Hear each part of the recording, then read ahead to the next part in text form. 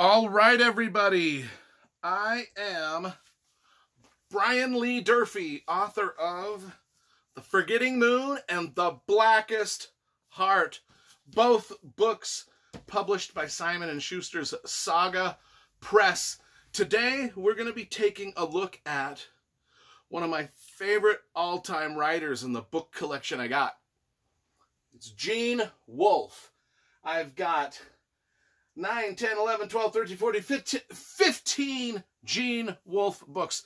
By no means is this everything he's written. I don't have everything he's written, but I've got most of what he's written, and I've got most of it in first edition hardcover. Most of it. Let's start with my favorite stuff and work down to my least favorite stuff. So my favorite stuff is clearly his Book of the New Sun trilogy. No, trilogy. 5 books isn't a trilogy. What is 5 books? 5 books is a 5-book series. That's what you call 5 books. There's trilogy, and there's 4 books, and then there's 5 books, and 6, 7, 8. There's 1 book, 2 books, trilogies, 4, 5. I mean, trilogy is the only thing that there is. Everything else is just a 1 or 2 or a 5 or a 10-book series. I'm pretty sure that's how it works. Anyway, the Book of the New Sun starts with the Shadow of the Torturer. I have reviewed every single book in this 5-book series. You can see them on my channel elsewhere. I have not reviewed any other Gene Wolfe books, but I will. I'll eventually get to them. But let's talk about the Book of the New Sun, which is my favorite. It is about the torturer, the Shadow of the Torturer, Severian, the torturer, the tortured torturer who, escapes, not really escapes. He kind of gets kicked out of the Torturers Guild and has to go off onto a journey throughout the land on his own. And it's one of the most bizarre things you'll ever read. It's the most bizarre fantasy / science fiction stuff you'll ever read, because at first you think it's fantasy, but by the end of book 5, you're like, this is 100% science fiction. And you just have to read it to get it. And not only that, but Gene Wolfe is one of the masters of the language. He's like the literate. He's like one of the few science fiction fantasy writers that does literary fantasy.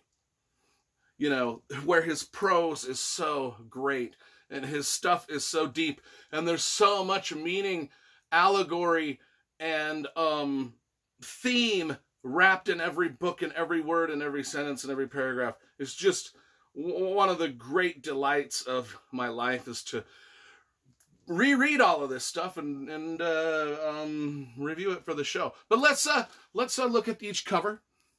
So, we've got the great Don Maitz cover here for book 1, Shadow of the Torturer.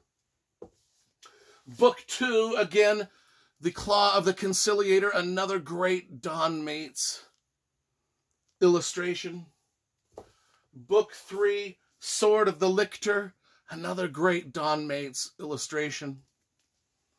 Book number 4, The Citadel of the Autarch, another great Don Maitz illustration, but for some reason they framed it in this wildly blue whatever, And then book 5, they decided, let's abandon illustration altogether and just do this.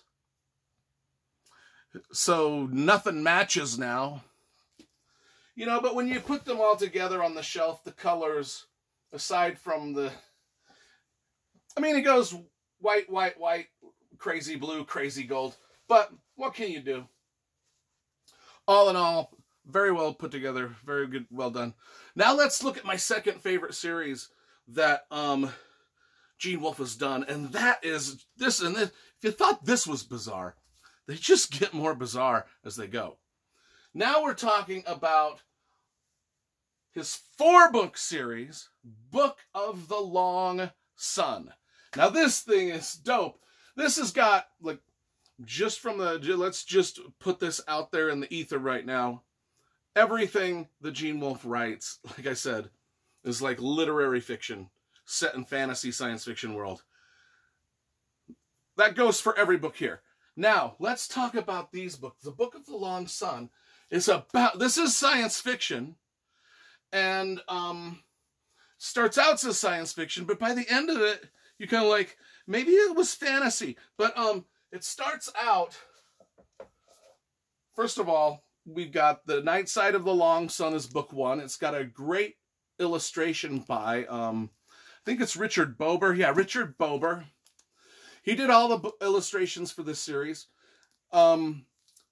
Starts out on a big, huge spaceship that is reminiscent of the Rendezvous with Rama spaceship, where if you remember the Rendezvous with Rama spaceship, it was the Rendezvous with Rama spaceship is a big tube that spins, and it's such a huge tube that the inside of it is just filled with buildings and plants and animals. I mean, and it spins. It's like a generational starship. Actually, this will probably give you a good idea of what I'm talking about.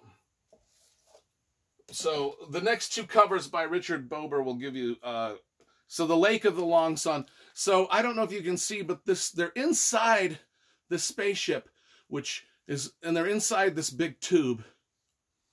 It's got this circular thing. And so that's where it all takes place. This one's even better. It's got a better little look at this is another one, The Ocean of the Long Sun. So you can see down here at the bottom the cities and stuff and the lakes, and the cities and cities and the cities, and then it goes over, and you know, that's just the tube spins, and it spins so much, and it's so vast and big that the gravity just clings everything to the side, even the water and everything, and then they fly little steampunk spaceships and stuff in the middle of it. And then the Exodus from the Long Sun. And, you know, this is inside one of the buildings that's in the big spaceship, clearly. Anyway, this is just great stuff, too. Yeah, this is great stuff, too. I can't even begin to explain what this is even about. It's almost like, Gene Wolfe is almost like unexplainable. And then we've got his 2-book series, Soldier of the Mist and the Soldier of Arit. I don't know how to pronounce that, but I like these covers just because, you know, well, they match. In fact, these covers match better with book number 5 of this series than book number 5 of this series matches with its own brothers and sisters over here. But anyway, this is about a soldier that loses his memory. Kind of like a Jason Bourne-esque thing. It's kind of like set in old ancient Greek Roman times, and the soldier just doesn't remember who he is and has to figure things out from there. That's about all we're going to talk about with that one. And then there's this big, huge, The Wizard Knight. Now this is a big, huge 700-page. Actually, it's 800 pages. Omnibus edition of 2 other novels that he did called Wizard and Knight. And I'll be honest with you, I have not read this one yet, so we'll see what it's about. Now there's 3 more that I have not read, and these 3, this is a trilogy because it's 3 books. Remember how earlier in the video we went over what trilogies were as opposed to 5-book and 10-book series and 1-book series? This is another trilogy, which is a sequel, or quite possibly a prequel. I don't know, because I have not read these yet either, but it's a sequel or prequel to the Book of the Long Sun 4-book series. And this is the Tor editions, and I like that they made them, you know, all kind of look uniform on the spines. Good. I mean, they did that with this one too. So the Tor books did that with those. Those look all pretty good. You know, we got a blue, a yellow, a blue, and a yellow. And then if we go ahead and put the sequel or prequel trilogy next to it, it looks okay. It looks okay. Now, I don't know what this one's about. I think this one, I don't know. I don't even want to speak on it.